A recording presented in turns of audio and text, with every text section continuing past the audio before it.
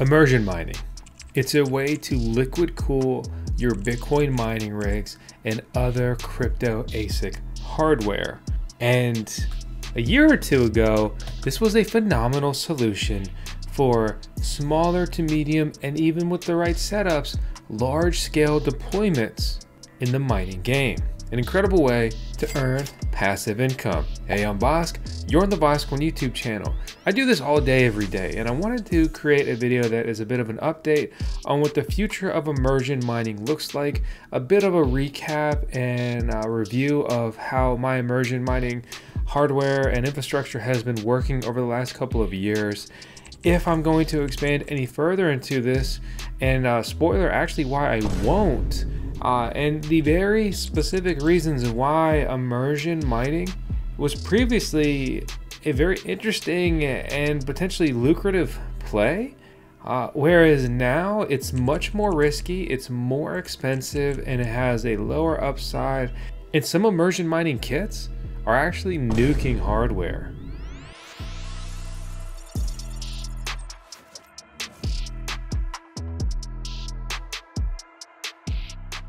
All right, so let's speed run my immersion mining farm, right? Because I basically have my own little mining farm out here, literally on a farm. And we have air cooled, we have a bunch of other stuff, and then we have the gray shed, which evolved into simply the immersion mining shed. A lot of the mining hardware in there is previous generation, and previous generation next year will be 2 generations ago. And the newer Bitcoin miners that are coming out are going to be literally 3 times as efficient as the worst hardware from the S19 Bitcoin mining generation. Thanks to Bitcoin bouncing off the charts again, all of the entire S19 generation of Bitcoin ASIC mining rigs earn more than they burn in electricity right now. At least for me, at my electricity rate, which is simply 7.5 cents per kilowatt hour. So at stock settings, there's no reason why I should turn a single mining rig off. Originally, I had underclocked a lot of S19J Pros, specifically the 104s, and I was getting a better watt per terahash performance there. However, now that it's heated up here in my local area, they're running hotter, they're consuming more power, and they're not particularly impressive on their watts per terahash. Whereas let me show you a air-cooled miner that's just simply auto-tuned, 24-hour hash rate, 286 terahash a second. For what it's worth, this is my best performer. This is not an outlier, this is pretty consistent performance. So I'm going 689, and that's the IP address to log in here remotely. You can see the performance, and any way you look at it, this costs half as much electricity to run per terahash a second. This is air cooled, not liquid cooled, and it's essentially hitting at like 4 times the hash rate. And S21 XP here in particular. Hey, you want to buy a mining rig? Do you want a pretty good price on it and pretty fast shipping? Then you may be looking for ASIC Marketplace. Click our link in the video description below to not only support our channel, but support yourself with the coupon code we've got right next to it. The point being, I'm spending a lot of electricity to not earn all that much Bitcoin with this older hardware.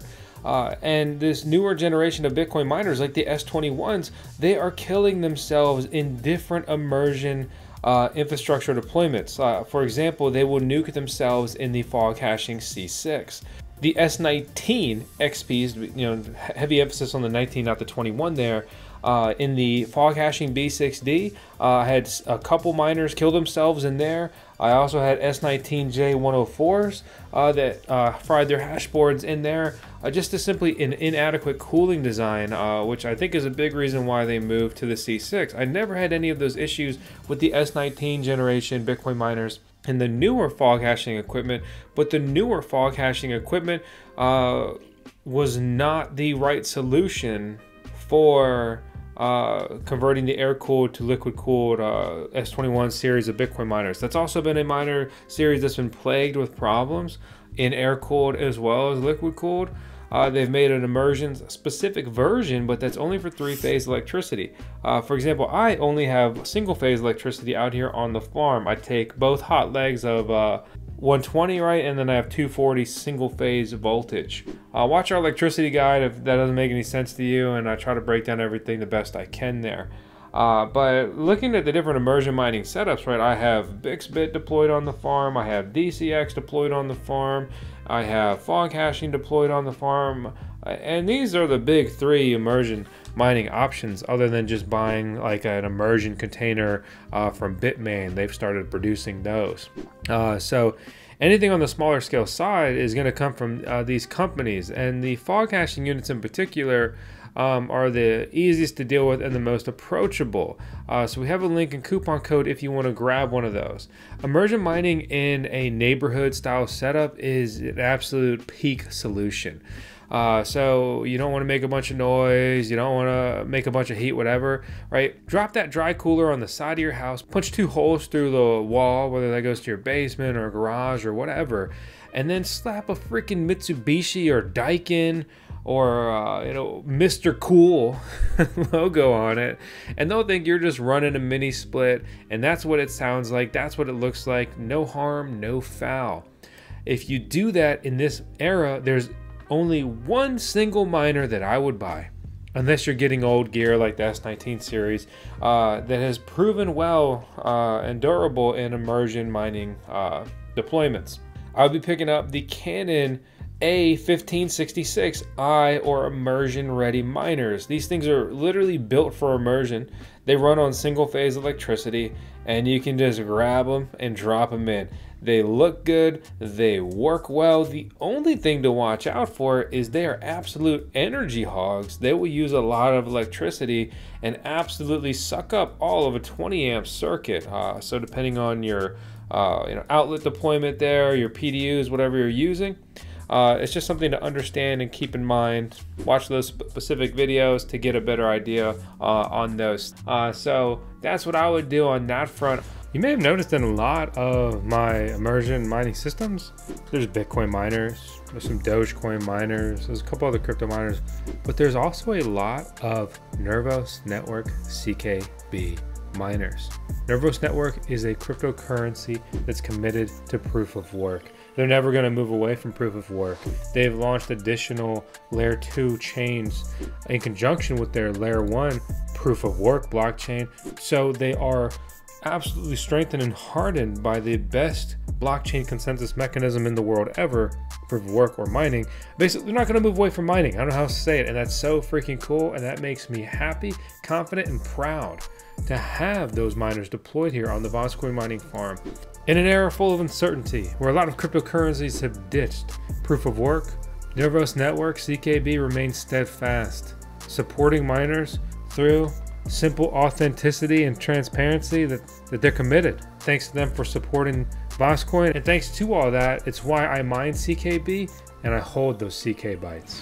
I have zero plans to convert any random air-cooled miners to liquid-cooled.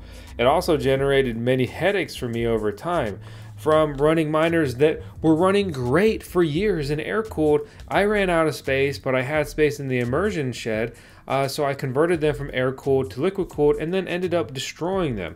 Case in point, the S19 XPs and a couple other S19s in the fog hashing in the B6D that had inadequate cooling in the summer months here. So, I mean, that's really frustrating. And with Bitcoin's, recent price movement, an old S19 XP 141, right? I've had this for a long time. It would be earning $4 a day in profit after I account for my electricity bill. That's a huge return from a device that is over 3 years old from its announcement. Since Bitcoin's been popping off, it's creating a lot of staying power, and something you'll find with immersion mining is you feel rather committed to it. As a rule of thumb, by the way, if you want to get into immersion mining, smaller scale side of things, you essentially pay about $1,000 per mining rig, right? You want to deploy 6 miners, you're going to pay around $6,000 investing in that immersion setup. So you've got to clear your money back on the mining rigs, of course, as well as that immersion hardware, that immersion infrastructure, I should maybe say. Whereas if you have a shed in the backyard, you can cut a couple holes in it, buy a couple fans and vents for like 400 bucks off Amazon, and then just drop your miner in there, recouping $400 of profits through mining as opposed to $6,000 are much different journeys. But let me also assure you that immersion mining is cool as shit, and it will blow people's mind. It is the most fun thing to show people in person. They cannot believe that there's hardware under there that is consuming more electricity than their oven, and it's just all you're hearing is little liquid action zipping around that tub through the pump. Out of Bixbit, DCX, and fog hashing, if I was going to add another immersion setup, I would do a fog hashing C6. That's why I bought a fog hashing C6 over the last year. And I really wanted to do that to max out my setup there in the immersion mining shed, to have a little bit of overflow and backup for a system there. Because if you don't know, some of these systems I did get into review over the years here on the VoskCoin YouTube channel. It doesn't bias me or impact me. It's just a really great opportunity for us as content creators here to try different systems and create cool content and get our costs down, because we spend a lot of extra time and a lot of extra money outfitting all of these different systems. It would make more sense to just pick one thing and say deploy 6 of those in this scenario instead of having 6 different systems. I mean, I have the Bixbit 2 to 3 miner unit cell, I have the Bixbit 6 miner cell, I have a fog hashing C2, I have a fog hashing B6D, I have a fog hashing C6. Later on I added an additional fog hashing C6. I have the DCX 2 miner unit, I have the DCX 8 miner unit, and I have the revised DCX 2 miner unit, but they only sent me the parts to that to hook that up with a pool. I do not have a pool yet, and I thought that it would have more components with it. That one's just all pretty and blue sitting in the corner. But anyway, ironically, the B6D broke, and I ended up putting most of the equipment that was in the B6D, just moved it right over into the C6. So I actually don't really have any overflow. I have since gotten the repair parts to fix the B6D, so I could get that fixed and going if I really wanted and needed to there. But there's not enough fluid in there with only 1 or 2 miners, especially due to the overflow design on that. So then I need to add a lot more fluid, which can be expensive, or put in something in there to displace that fluid, like old miners that just cost way more to run and aren't worth plugging in. For example, like all my Caspa mining rig door stoppers. I sure do have a lot of those. Thanks, Cass. Looking forward with immersion mining, I see it as a very niche solution. I've explored deploying large-scale immersion setups here. For example, like the plug-and-play immersion mining containers that, say, fog hashing makes. But the cost is awful. It's ridiculous. You pay a massive premium to do immersion mining over air-cooled, just trashing the mining investment. And it just doesn't make any sense. The only reason I would see why you would ever want to pay that premium is if you're building a mining farm in an area that has a noise ordinance, or you really need to fly under the radar and you can't make noise. Air-cooled mining at scale absolutely makes a lot of noise, and liquid cooling does not. I mean, the dry coolers, they just are not that loud. Even the big ones are just not very loud. So there's that aspect, and then running a setup, in a garage, in an HOA area where you don't want to draw any attention or make any noise. I think immersion mining systems are the perfect way to build a mining farm in your garage and just put 2 little holes on the wall, and then you're not running outside air through your garage, getting things dirty, and it's a very simple, sealed, clean design. If I could go back in time, I would have had a couple immersion mining tanks in my garage at my old house, instead of just superheating that garage up with not much of an airflow solution, and I actually just bled with a mini split, cooling that thing for quite a long time. Ultimately, air-cooled is a way better bang for buck And that's where I've been spending my time and money to expand that on the mining farm. We ran a bunch of electricity, scrounging it up from the other services into the digital shovel mini pod M300. We deployed 2 digital shovel nanopods that we basically brought back with us from going up there and touring that factory. That was really fun, really cool experience.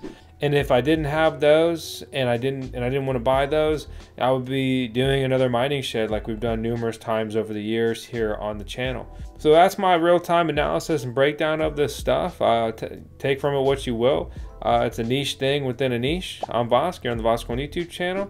This is our CMO, our Chief Mining Officer. We're in 10 seconds tails in every video. She kickstarted this journey. I appreciate you. Good luck and goodbye.